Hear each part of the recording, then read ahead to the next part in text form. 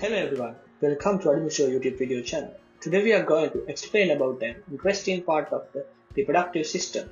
So in this video, we focus on lactation.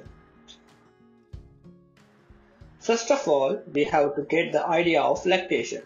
So lactation is the process of synthesis and secretion of milk. Human milk is secreted by the mammary glands. So this implies the importance of knowing the structure of mammary glands. There are special epithelial cells lying small sacs called lobules. It helps to secrete milk. The lobules are surrounded by a layer. It contains muscle fibers. Now let's look at the process of lactation according to the structure of the breast. When the muscles contracts in the gland, it causes milk to be released. That released milk enters into the series of lactiferous ducts. They are tubes-like structures.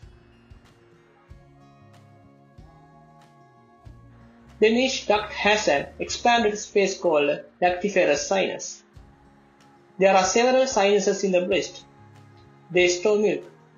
You can clearly see the expanded sinuses in the diagram. The ducts are eventually passed into separate openings in the nipple. So functions of these structures help for the process of lactation. Now we move to the chemical process of the mammary gland. What are the hormones that affected the changes in glands? During the pregnancy, the female breast increased in the size due to the development of the milk glands and ducts. So, development of the milk glands are controlled by progesterone.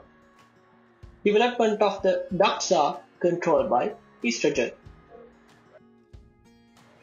Prolactin is secreted by the anterior pituitary gland. However, prolactin needs for breast milk production, but prolactin doesn't produce in pregnancy because throughout the pregnancy, production of the prolactin is inhibited by estrogen and progesterone. Therefore, they inhibit the formation of breast milk during pregnancy. Most of the mothers breastfeed their baby within the first hour after birth. At birth, estrogen and progesterone levels fall down due to the loss of the placenta. So, prolactin inhibition is lost due to the low estrogen and progesterone levels. So then, prolactin stimulates milk secretion. So, by watching this video, you understood the structure of the mammary gland and how it affects lactation. Also, we discussed the reason for failure to milk production during pregnancy. Therefore, now you have a clear idea about the lactation. So if you like this video, please subscribe and put your comments in the comment section below. Thank you for watching our videos.